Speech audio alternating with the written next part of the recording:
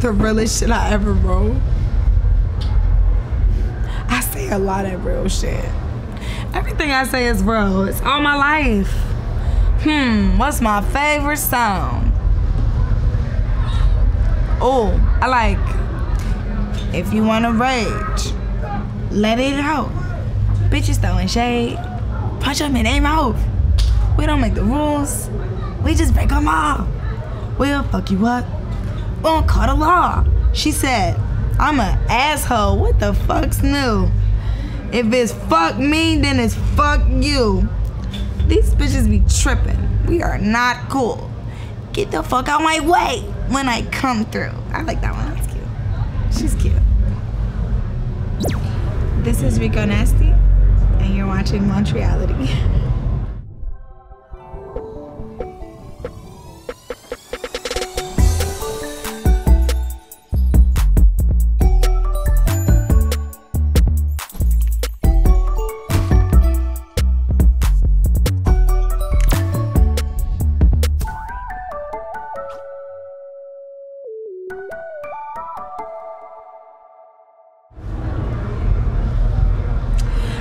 I feel like she was the same, naive, lit. She liked colorful shit. I know that. Like, I know like that was my thing.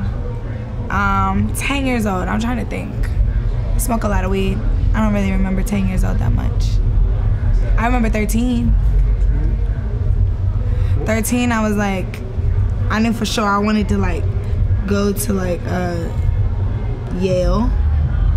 And I just was really obsessed with college, and I was obsessed with just being a notable student, shit like that. And all that faded away by the time I was like 15.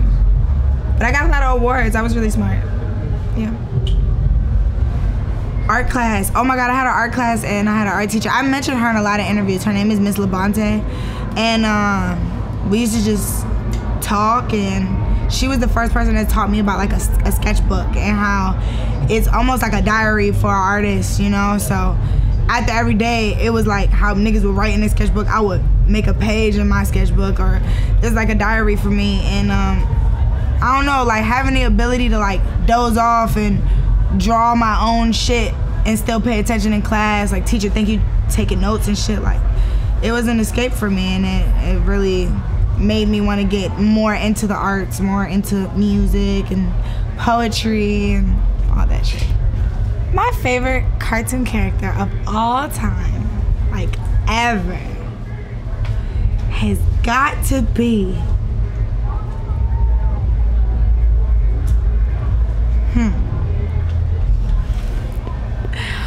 I think, what was his name? The boy from Foster's Home from Imaginary Friend who liked cheese. Do you remember that show? Dum, dum, dum, dum, dum, dum, dum. It was cheese. Yeah. Blue, then it was cheese. Oh, wow. Cheese. Then it's cheese. Yeah, I loved him so much. He was the highlight of the show. Crazy. I like Chobits. I mentioned Chobits a lot. It's about this guy who finds this robot, and they call them Persicoms. And basically he like falls in love with the robot, but he's not supposed to, because obviously like it's a robot. You have to watch Chobits to understand what I'm talking about, but she gets scammed. Some wild shit happened. And Hitaki starts running after her. Hitaki, I think that's his name, Hitaki. Yeah, so it's really cute, I like it. I have no routine. I live life on the edge. I think the most routine thing is that I go to sleep. Before I go to sleep, I smoke a J. And when I wake up, I smoke a J. That's my routine. Obviously, you know, skincare, all that shit, but I feel like smoking really mellows me out, helps me not think about unnecessary things, I feel like. Where do you get your confidence from? Looking in the mirror. Bro, I feel like if you look at yourself long enough in the mirror, you start to be like, damn, I look good as shit. But I feel like you can't this is a real good thing I like to give people. For some reason, when I look in the mirror and I get like a glimpse, I feel like I'm ugly. Like I have to like stare at myself and like fall in love with myself over again every day. And I think that's why I love makeup too, because like I get to just literally fall in love with a different version of myself every day. It's really fun to like be able to play with that, especially as a girl, you know, like I know a lot of people are like, you know, embrace your natural beauty and embrace who you are, and I just feel like makeup is like a form of that, because you're literally accentuating things that you already like about yourself and making them better. Like, I don't know, I feel like it's less extreme than plastic surgery. I think that's why like I'm obsessed with it, because you can literally transform yourself into a whole different person. I've done the elf ears, you can do a pig nose. Who wouldn't want to be a pig for a day? Actually, I know a lot of people who want to be a pig for a day. That's not a good animal to pick. Fuck the pigs. Won't eat no bacon.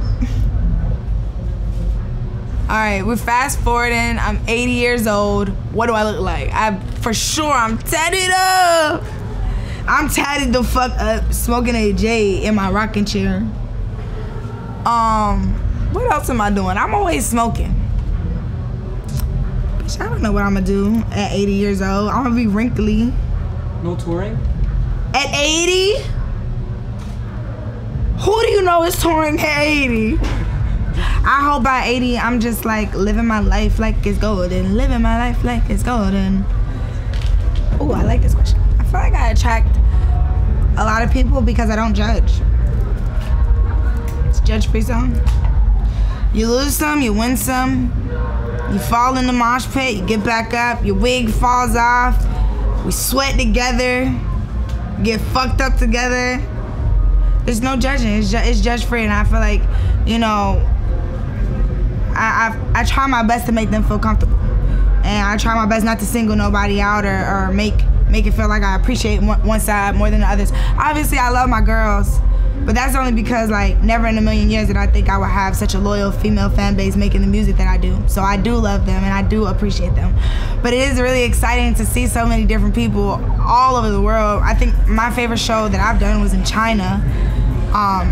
Being out there and them singing the words back to me was just like, music is so universal, like, and everybody has a story as to how they found the song or why they love it, and I love them for that. And sometimes I see like people in the crowd and they'll be singing the words and it's like, I could be tired, but when I see them singing the words word for word, it just like bring me right back up. I don't know about that. But I don't really see much else. I'm too busy jumping around. My message to the youth is, y'all gotta, seriously, hear me out, guys. You guys have to be serious about your ideas. I hear so many young people have some of the craziest ideas and they're so afraid to go through with it because they think it's gonna fail or they don't think it'll be as big as they want it to be or whatever the fuck is holding them back. Great ideas, things that could change the world. So what I say to them is, please don't be your biggest hater. Do that shit. You can do it. I promise. Pinky promise. MONTREALITY show.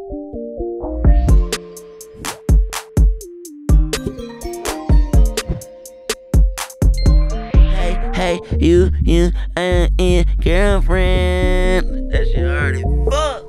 That motherfucker be in the head right there. I'm on Avro, bro, in the shower, like real shit. I'm on my emo Avro shit, bro, in the shower, bro.